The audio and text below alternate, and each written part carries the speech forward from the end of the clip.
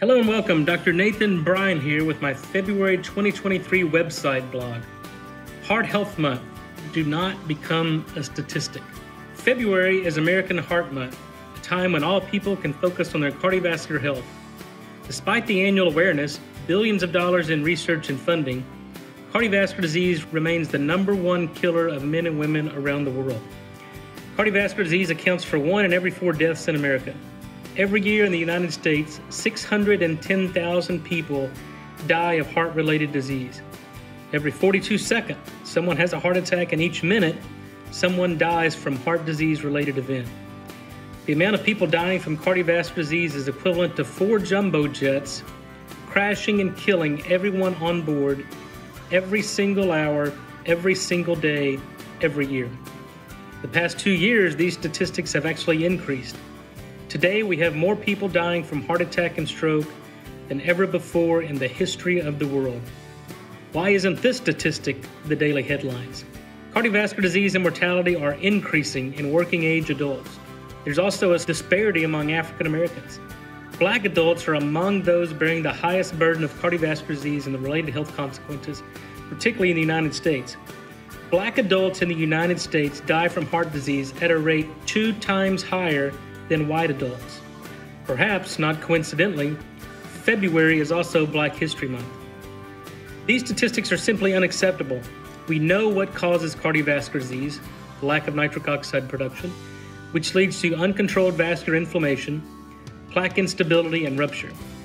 We certainly know how to diagnose cardiovascular disease and recognize the symptoms associated with it. We also know how to prevent the loss of nitric oxide, ameliorate symptoms, and prevent the onset and progression of cardiovascular disease and even reverse heart disease. So what's the problem? The problem is education, awareness, and implementation into the practice of medicine and the treatment of patients. There's a known progression of cardiovascular disease. We must recognize the symptoms that lead to cardiovascular disease and heart attack and stroke. And there's 4 of these. So number 1, the first sign and symptom is an increase in blood pressure caused by the loss of the elasticity of the blood vessels due to plaque being deposited underneath the lining of the blood vessels. 2/3 of Americans have an unsafe increase in blood pressure. Number 2, there is a loss of regulation of blood flow. This will manifest as erectile dysfunction.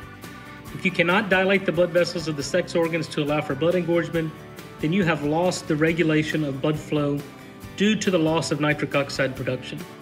Sexual dysfunction is a major risk factor for cardiovascular disease. More than half the people over the age of 40 repeat sexual dysfunction. This is both men and women. Number 3, blood vessels become inflamed and white blood cells start to stick to the lining of the blood vessels, causing oxidative stress and immune dysfunction. Blood labs become abnormal, showing an increase in oxidized lipoproteins, an increase in urinary isoprostanes, increase in high-sensitivity C-reactive protein, an increase in ferritin, and an increase in the sedimentation rate. Number 4, blood cells called platelets become activated, and any plaque that may be formed in the blood vessels is at risk of rupturing, causing an occlusion and disruption of the blood supply to that area. Nitric oxide is what keeps platelets from becoming activated and clotting. If we lose nitric oxide, our blood is at greater risk of clotting. Even every primary care doctor or cardiologist will recognize that every patient with underlying cardiovascular disease has those verifiable conditions, and in most cases will prescribe drugs that are targeted towards those observations and labs. What doctors fail to recognize is that nitric oxide can correct and improve every single step in the progress of cardiovascular disease, heart attack, and stroke. Nitric oxide dilates blood vessels. It improves vascular compliance. It normalizes blood pressure. Nitric oxide improves sexual function and improves circulation through all vascular beds. Nitric oxide reduces inflammation, oxidative stress, and immune dysfunction. Nitric oxide prevents platelets and immune cells from sticking to the lining of the blood vessels. Nitric oxide is the holy grail for cardiovascular disease. Science is clear. We now just need more physicians and the major medical associations to start communicating this to other physicians and to their patients. The good news is that you don't have to wait for your physician to implement this. You can actually take control of your own health. Start improving your nitric oxide production today. There are a few simple steps. Number 1, if you use mouthwash or fluoride toothpaste, you must stop. Mouthwash and fluoride kill essential bacteria in the mouth responsible for the production of nitric oxide. Number 2, if you use antacids, you must stop. Antacids shut down nitric oxide production and increase your risk of heart attack and stroke by 40%. Number 3, eat some more green leafy vegetables, less processed food. Number 4, get at least 20 to 30 minutes of physical exercise per day. Number 5, take a nitric oxide supplement to restore normal levels. These simple steps will have a profound impact on your personal health. I've witnessed this over the past 15 years.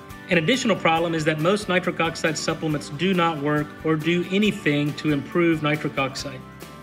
Companies that sell such products are causing much more harm than providing benefit. So during the month of February, I will post videos of the most common and popular nitric oxide products to reveal whether they work or not. So stay tuned. Consumers deserve to know the truth. Take action today and do not become a statistic. Thank you for listening.